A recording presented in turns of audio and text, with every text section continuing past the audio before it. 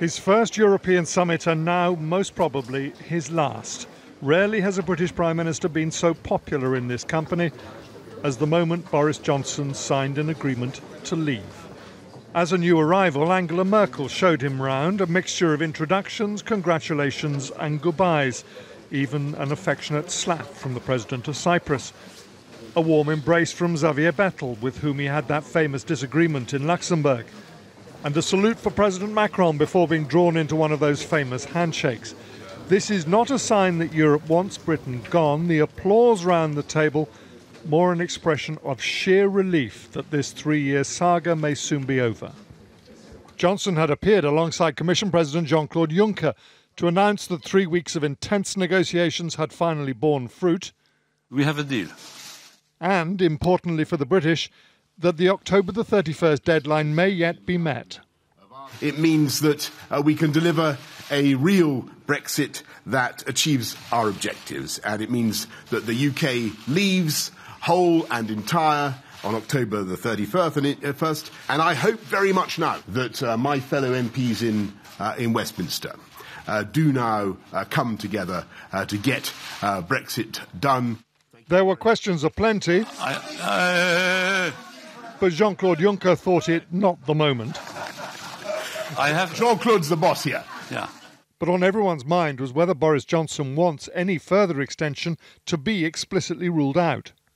Are you urging your fellow leaders to block an extension this evening? I certainly think there's no case for delay. That question of what happens if MPs vote down the deal on Saturday wouldn't go away. Number 10 would dearly love the other 27 to declare it's this deal or no deal, with no further delays possible. Mr. Juncker came close to saying that. If we have a deal, we have a deal, and there is no need for prolongation. That's not only the British view, that's my view too. At his press conference, Boris Johnson, with a distinct spring in his step, wouldn't say if he'd asked, but it's clear that's what he'd like. I don't think that delay is to the advantage of the UK or indeed of the whole of